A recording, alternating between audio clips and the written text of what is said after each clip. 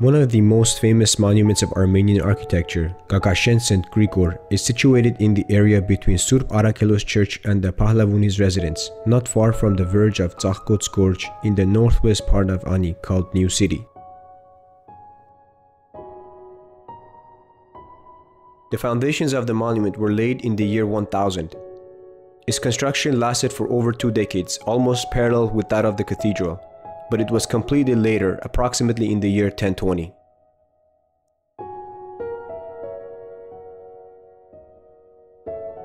The fulfillment of this magnificent undertaking, as well as the construction of the cathedral, were entrusted to architect Tiran.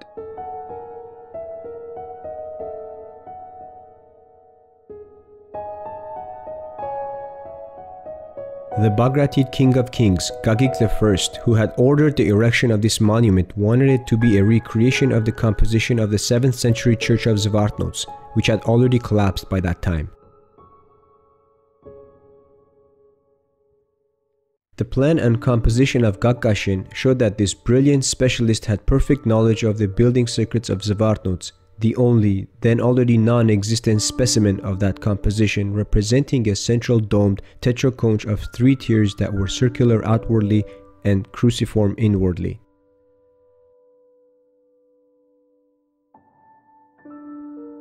Unlike Zvartnots, in Gagkashen, the architect increased the number of the outer facets, 36 instead of 32, reduced that of the entrances, 3 instead of 5, made the windows narrower and simplified certain details.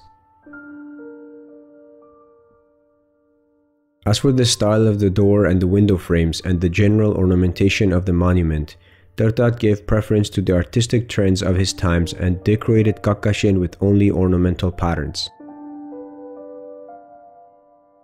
In contrast to it, in Zvartnots the capitals of the pillars are enriched with eagle reliefs, its decoration also comprising reliefs of animals and armed men.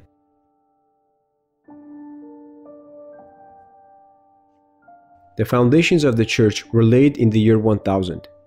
Unfortunately, the available archive documents give only scanty information relating to its construction process. The only exception is an unfinished inscription from the year 1013, which is engraved on a pillar south of the sanctuary in commemoration of the completion of one of the stages of construction. It can be translated as the following: in 1013, these arches were completed. The construction of Gagkashen continued for over 2 decades, and it was completed around the year 1020. However, within 10 to 12 years, some dangerous cracks appeared in the walls and pillars of the newly erected monument, the result of certain building errors made by Tiran. In order to prevent the impending collapse, it was decided to strengthen the inner arcade of Gagkashen, which was its more vulnerable part.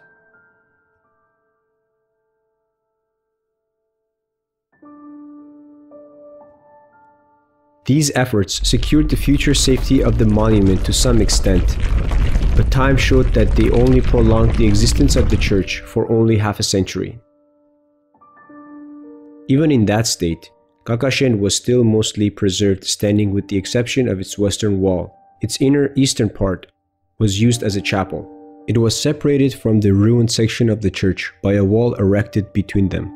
All of these actions proved only a temporary remedy for the monument, the condition of which was getting worse with every single passing day.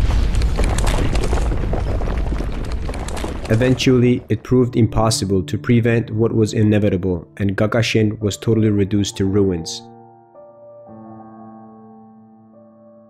The excavations that started in the remnants of the monument in 1905 under Nicholas Marr's supervision unearthed crumbled human bones, which shows that the final fall of Gagkashen was unexpected.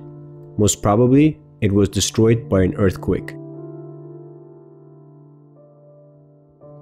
The archaeological finds include several church utensils and a copper chandelier. The greatest archaeological find unclosed by the aforementioned excavations, which lasted until 24 August 1906, was the broken stone statue of King of Kings Gagik I Bagratunid, holding the model of the church in both his hands. The fragments of the statue, which had originally been set in the northern side of the church, were moved to the Museum of Ani, where they were collected together. This find attracted much attention. but its most detailed description is provided by architect Armenian. The statue has a height of about 2 meters 20 centimeters. His head is covered with a white royal turban, which was generally worn by the caliphs of Baghdad. His long black hair almost falls down to his shoulders in strands, being curled upwards in the old Sassanid manner.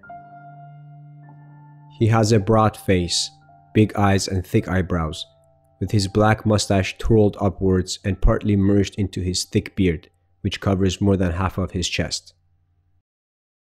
But for this cross, it would be impossible not to take this Christian king for a Muslim monarch. The king's statue was kept in the Museum of Ani for about 12 years, until its destruction during the Turkish invasion of the city. Nobody heard anything of it until 1994, when Georgian researcher Georgi Kaftaradze found one of its fragments in the Museum of Erzurum. The employees of this establishment considered it part of a fish or a lion sculpture.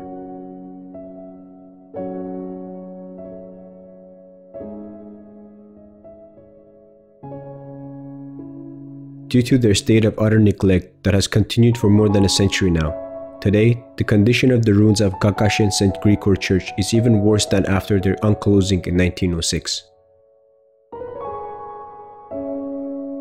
However, even in this state, the king's church amazes visitors and imbues them with veneration, proving that the spiritual influence of the Armenian architectural genius is perpetual.